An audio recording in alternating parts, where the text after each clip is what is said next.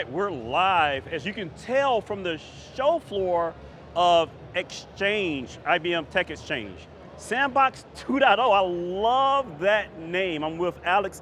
Alex, we're in the IBM Watson X video. We're not going to get into the X.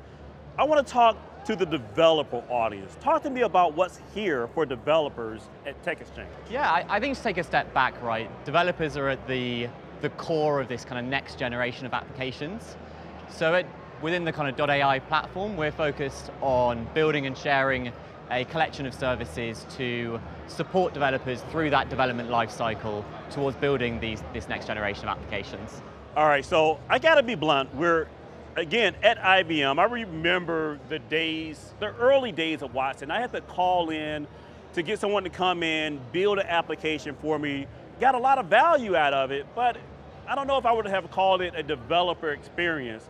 How has that experience changed? What's the entry point for developers with IBM Cloud? Yeah, it's a really good question. So we're focused on sharing collections of learning materials and assets to help developers start and accelerate the development of those applications. So we've got our developer hub, which contains all of the information and learning materials required to get started with the platform, as well as our Git repo, which contains a load of kind of starting applications to kind of provide the foundation for a lot of these applications. So we've talked, abstracted. Talk to me about some level of detail. What type of applications are developers actually building with?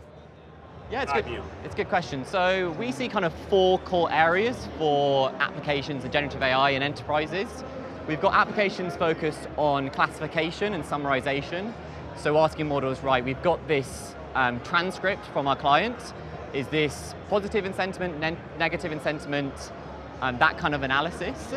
We're then seeing a lot of kind of knowledge search and Q&A use cases.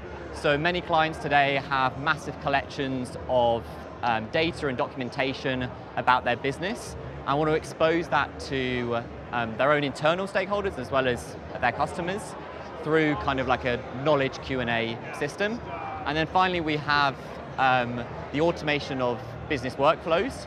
So we're talking a lot about kind of agents and agentic behavior and how we can use those kind of applications to automate the workflows that we do in our day-to-day role. So IBM, with Granite, on a cutting edge of small models that enable me to customize these small models for my use cases.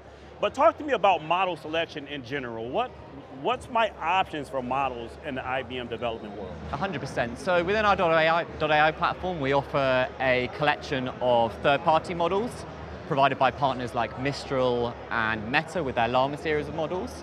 We've also released our own set of Granite models, open source, that are smaller, focused models that are optimized for specific use cases. Now, the benefit of that with these smaller models is they're cheaper and they're more performant for these specific use cases. So bonus question, last question, talk to me about the AI community within IBM. Where can I get help from my peer group? 100%. So as I mentioned, right, we share a whole load of resources publicly and openly. If you want to connect with kind of the AI community within IBM, we just released our developer-focused Discord channel. So that's where we'll be sharing updates and answering questions about how to build applications, AI applications with the .ai platform. Alex, thanks a lot for joining me. Stay tuned for more coverage from the show floor of IBM TechXchange.